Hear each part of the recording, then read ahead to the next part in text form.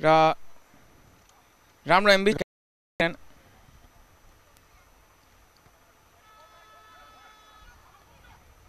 राम्रो बल यहाँ on side रहेका छन् लेफ्ट साइडमा दिनेश गुरुङ अझै पनि दिनेशको शट फुपथिलले निकै नै फ्री रहेका थिए र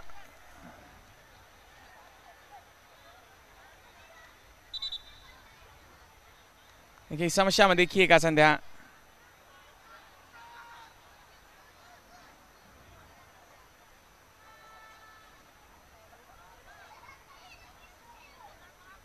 Maxwell Elon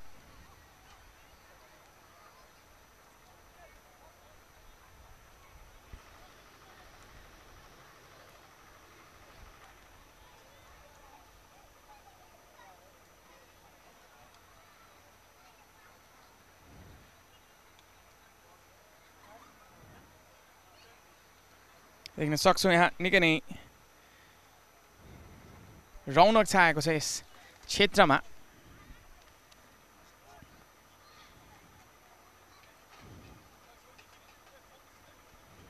अँध्यारो मात्र यो मौसम र झापा 11 को लागि आजको दिन अवश्य पनि त्यति सेटिस्फाइङ खेल खेल्न सकेन अघिल्लो खेलमा रूपन्देही 11 लाई 3-1 ले कम्फर्टेबली जित निकाल्न सफल रहेको थियो तर आज पनि सो प्रदर्शन गर्न सकेन प्रवेश कटवालको टिमले र अवश्य पनि झापाका डाई हार्ड फ्यान्सहरू आज निराश रहन सक्छन् झापाको टिमले आज डेलिभर गर्न सकेन रिजल्टलाई अवश्य पनि निकै नै प्यासन झापामा समग्र पूर्वमा भन्नुपर्छ फुटबलको उर्वर भूमि मान सक्छौँ पूर्वलाई फुटबलको क्रेज हेर्ने हो भने झापा जानुपर्छ भन्छन् शटको प्रयास यहाँ योगेश गुरुङको डिफ्लेक्सन हुँदै सिधै गोलकिपर तर्फ अवश्य पनि निकै नै राम्रो फ्यान बेस पूर्वका टिम्सहरूको तर आज पनि फेरि सेटिस्फाइड रहने छैनन् फ्यानहरू फ्लोरेन कुवारा त्यहाँ लड्दै फ्लोरेन अवश्य पनि नेपाली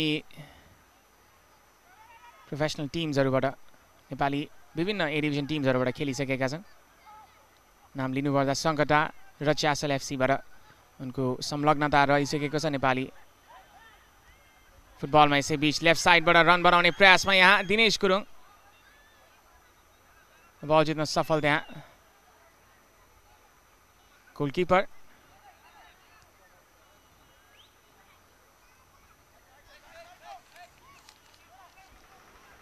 त्यति सेटिस्फाइङ खेल भने रहेन आज दिपांशु राउतको अघिल्लो खेलमा निकै नै उत्कृष्ट प्रदर्शन थियो उनको तर आज उनको लागि दिन त्यति राम्रो रहन सकेन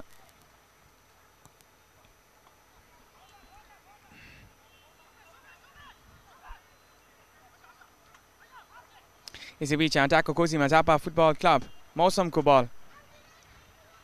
रोमन भुजेललाई थियो तर उनी केही पछाडि अट्याकको प्रयासमा दिनेश गुरुङ लेफ्ट साइडबाट आफ्नो लेफ्ट फुट लिएर आउँदैछन् रन बनाउँदै फुपले राइट साइडमा लामो क्रस त्यहाँ फार पोस्टमा फुपथिलले केही पछाडि रहे बल रोक्ने प्रयासमा देखिन्थे फुपथिलले राम्रो एफर्ट थियो त्यहाँ फुटबचिङको फुपथिललेको रोमन क्याप्टेन दिलेम लप्चन लामो बल त्यहाँ उमेश राई बल लिएर अगाडि जाने प्रयासमा देखिन्थे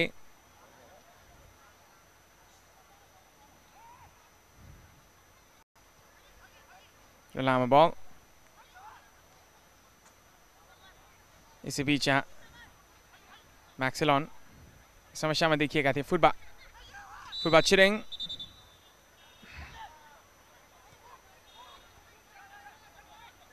विनोद मेचेको थ्रु बलको प्रयास थियो बल रोक्ने प्रयासमा बललाई बाहिर पुर्याउन पुगे पारो एफसी का डिफेन्डर मौसम उमेश गुरुङ उमेश योगेश गुरुङ रहेका थिए रमन पुजेल रमन अझै पनि बल लिएर अगाडि जाँदैछन् यहाँ अझै पनि मौका रहेको थियो तर राम्रो गोलकिपिङ त्यहाँ ग्याल्सन जाङपोको र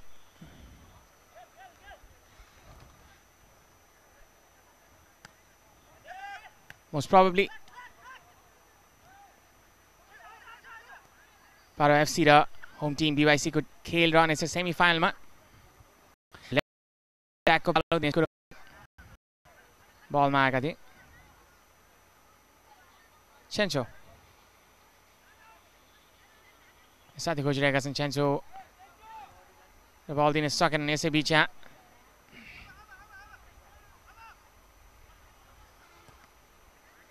छेन्चोको बल राइट साइडमा राम्रो कन्ट्रोल मान्न सक्छौँ त्यहाँ मैक्सिलॉन टर्न गर्दै मैक्सिलॉनको शट सीधे गोलकीपर देवांशु राउतको हातमा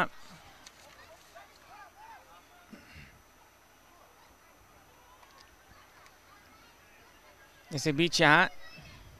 दिलेम लप्चनको मिस पास मैक्सिलॉन फुटबल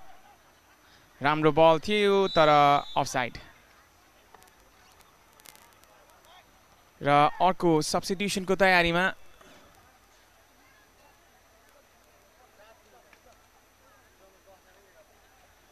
पारो एफसी को टिम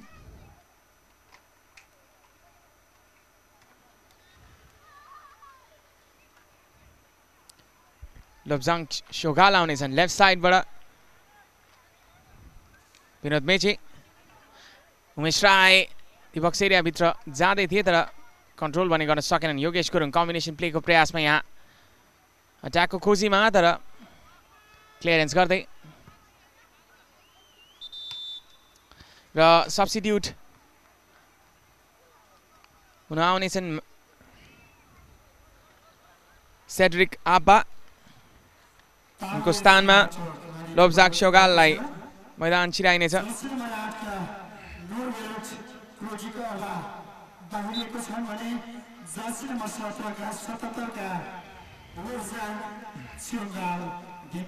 छिरिङ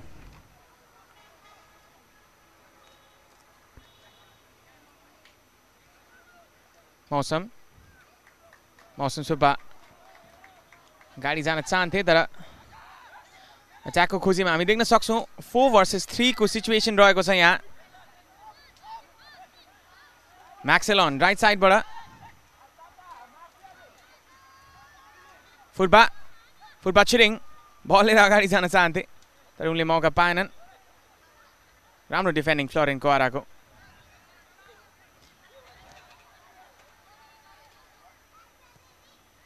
र उमेश राय रन बनाउँदै त्यहाँ प्रेसर दिइरहेका थिए तर सजिलै डिफेन्डिङ गरिदिए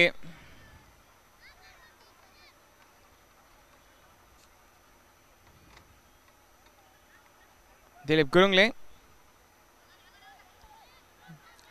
यसैबीच लेफ्ट साइडबाट निमा अट्याकको खोजीमा देखिएको छ अझै पनि पारो एफसी लेफ्ट साइडबाट निमा कन्ट्रोल गर्दै मैक्सिलॉनको शट सेभ यहाँ अफसाइड रहेका थिए लब्जाङ शोगाल र राम्रो डमी देख्न सक्यौं मैक्सिलॉनको शट थियो यसपटक भने दिपांशु आफ्नो रिफ्लेक्सेस देखाउँदै त्यहाँ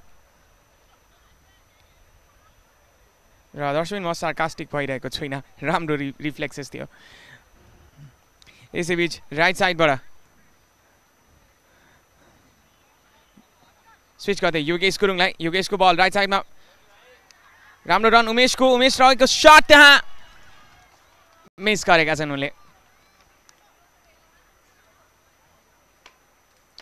राम्रो मुभमेन्ट थियो त्यहाँ उमेश राय राम्रो पोजिसनमा पुगेका थिए र अवश्य पनि यो सान्तवना गोल रहन सक्थ्यो झापा एफसी को लागि तर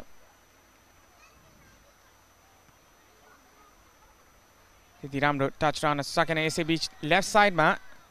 दिनेश गुरुङ जान चाहन्थे र अब भने लगभग यो खेल समाप्त। 3-0 को अग्रताका साथ सेमिफाइनलको यात्रा तय गर्न सक्छ।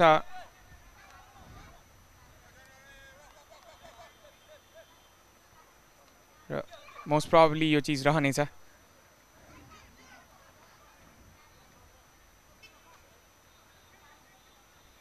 सेमिफाइनल्समा होम टिम यानी बागमती युवा क्लब रातोसँग भिडन्त गर्नेछ पारो एफसीले। अवश्य पनि बागमती युथ क्लबका समर्थकहरूको राम्रो अब्जर्भेसन रहेको हुनुपर्छ यस खेलमा। फ्लोरेन्टको आरा, फ्लोरेन्टको बल त्यहाँ उमेश राईलाई र खेलको 90+ मिनट्समा पनि आफ्नो स्टामिना देखाउँदै क्याप्टेन छेन्चो। फ्लोरेन्टको बल त्यहाँ फ्लिक गर्ने प्रयासमा रोमन थिए।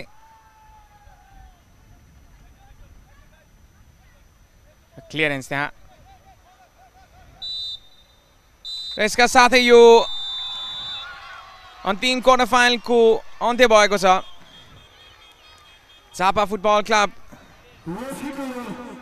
निकै नै अपेक्षा गरिएको टिम तर 3-0 को अन्तरले बाहिरिएको छ यस क्वार्टर फाइनलबाट। पारो एफसी उत्कृष्ट खेल प्रदर्शन गर्दै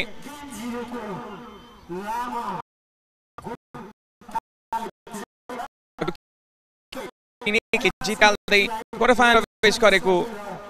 झापा 11 यसपल्ट भने 3-0 ले हार्दै बाहिर पुगेको छ र 10 खेलाडीमा सीमित भएको थियो खेलको सुरुवाती समयमा नै पारो एफसी को टिम। तर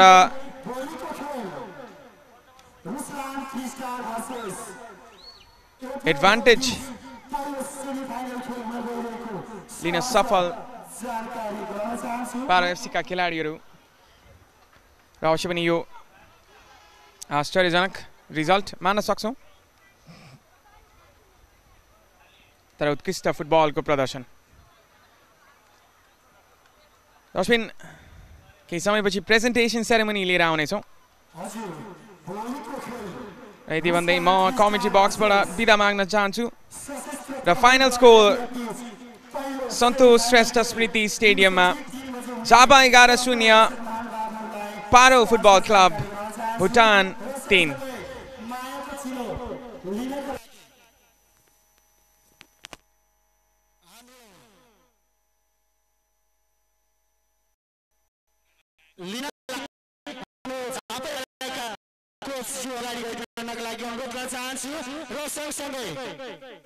झापा 11 का प्रशिक्षक आदरणीय मित्र प्रवेश कटवालज्यूलाई म निमन्त्रणा गर्दछु र उहाँलाई मायाको चिनो प्रदान गरिदिनुको लागि म बागमती नगरका प्रभावशाली युवा नेपाली कांग्रेसका युवा नेता बागमती नगर सभापति श्री दीपक कुमार राणावाडज्यूलाई मैदानमा प्रवेश गरिदिनुको लागि म हार्दिक अनुरोध गर्दछु।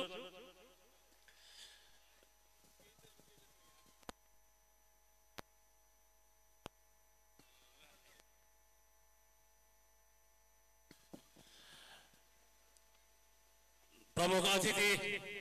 बागमती नगर कमिटी सभापति नेपाली कांग्रेस का युवा नेता जुझारू नेता दीपक कुमार राणावाडज्यू दिन रात नभनिकन जनताको सेवामा दत्तचित्त हाम्रा आदरणीय दाजु दीपक कुमार राणावाडज्यूलाई धेरै धेरै धन्यवाद प्रकट गर्छौं। हाम्रो निमन्त्रणालाई स्वीकार गर्दै यस स्वर्गीय सन्तोष स्मृति खेल मैदानमा आइदिनु भएकोमा र यो पुरस्कार वितरण कार्यक्रममा शरीक भइदिनु भएकोमा धेरै धेरै धन्यवाद प्रकट गर्दछु। र यसैगरी आजको म्यान अफ द म्याच